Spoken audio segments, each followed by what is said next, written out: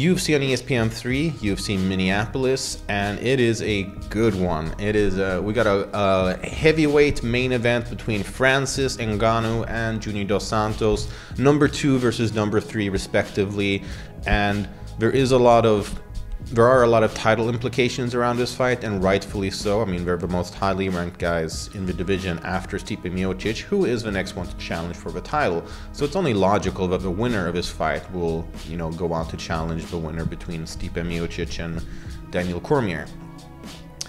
So before I get to the rest of the card, let's just sort of break down the main event, because there's been a lot of talk from Junior dos Santos about this fight. I know he's challenged boxing champion Deontay Wilder, or hasn't challenged, but he said he wants to challenge him, and he's shooting for the title, and I do think he will be getting another shot at the title actually after his fight, because I do see him winning over Francis Ngannou. The first round is going to be very important, very telling of a fight, and if Francis Ngannou does win, the first round is definitely where he does it. That's my opinion. But let's break it down a little bit here and get to why I think Dos Santos comes out on top here. So everybody knows Francis Ngannou, he is a killer with dynamite in his fists. A lot of his finishes are in the first or second round. If we take a look at just his UFC run, because those are the fighters that I personally am know most about.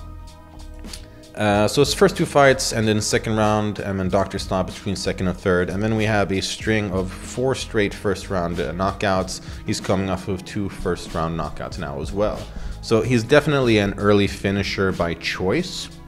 There are certain fights where he has to sort of, like his UFC debut against Luis Henrique, I mean, a little bit of octagon jitters. I don't think any of us see Luis Henrique as an elite heavyweight or light heavyweight fighter as such.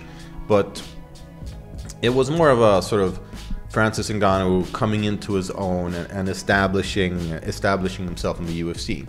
Curtis Blaydes, different type of fighter now, who we've seen him find tons of success now since that fight, and well, not discounting the rematch where he got knocked out again, but Curtis Blaydes, strong wrestling base, not the flashiest fighter as such, but definitely one who can give you problems and make you think and second guess some of your attacks.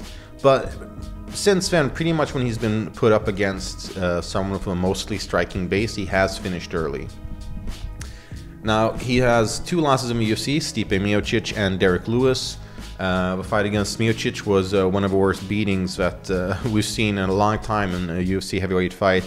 And the fight with Derek Lewis was one of the worst beatings that us viewers took in a long time, because that fight sucked. It was 3 rounds of aggressive staring. It was like ultimate staring championships. It was, and at least these 2 fighters will be the first to tell it. I mean, Derek Lewis actually joked about it afterwards, about how that was like one of his worst fights ever. So that fight's a little bit hard to take into analysis here. But one thing that I do see from Junior dos Santos, which I do think will be the key to victory here, is variety.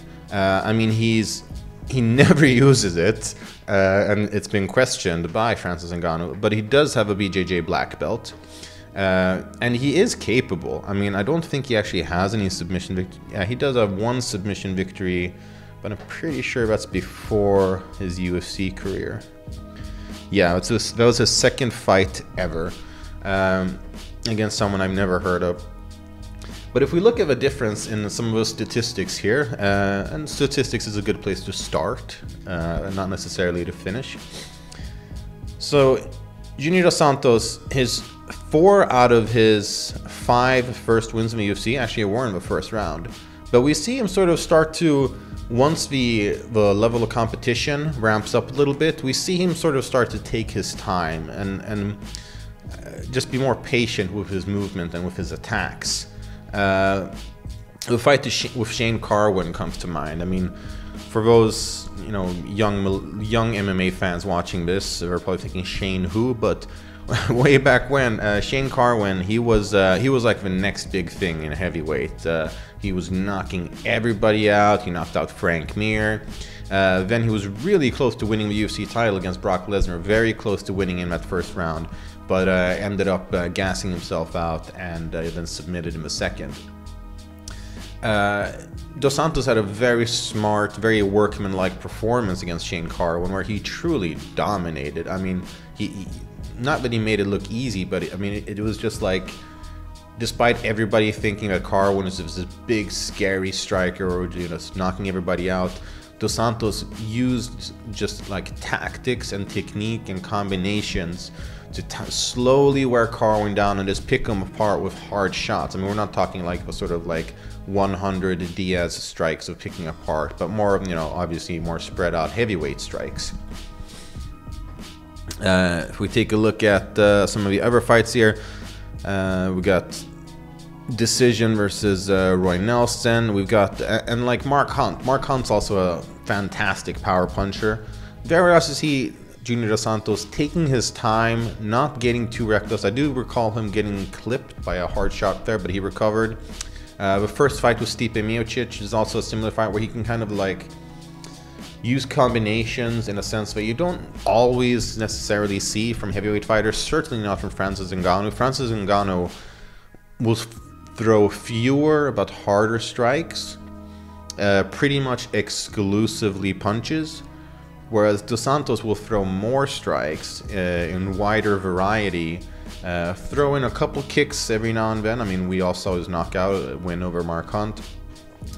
And then once he does get to the ground, we saw that against Tai Tuivasa. He can definitely give Ngannou problems on the ground. I think everyone's pretty well aware of the fact that Francis Ngannou does have, I mean, if you're going to find one hole in his game, it's his ground game. So the way I see it, the moment this goes past the first round, Dos Santos' chances of winning this fight have at least doubled. Because everybody knows that, I mean, with a build and a body type that Ngannou has, it is going to be hard for him to go the full 5 rounds and be completely comfortable. I mean, he definitely wants to finish early. But the way I see it, the variety, experience, combinations, and the style of attack, more of a measured, tactical boxer approach, in and out from Dos Santos, as opposed to Ngannou's power heavy, more singular strikes. I see Dos Santos not trying to get in exchanges like the way that Alistair Overeem did and then got promptly knocked out. Dos Santos, his key to victory here, in and out, stay light on my feet, not stay inside the clinch for too long, but slowly get away these shots, throw in a couple leg kicks, things like that, just to make Ngannou think, a little bit of clinch perhaps against the cage, some dirty boxing, some cage work, just to slowly wear down Ngannou, who will undoubtedly get tired after the first round. And from there, I just see Dos Santos picking up the pace simultaneously while Ngannou slows down, and I think we will see a 3rd or 4th round finish from Dos Santos.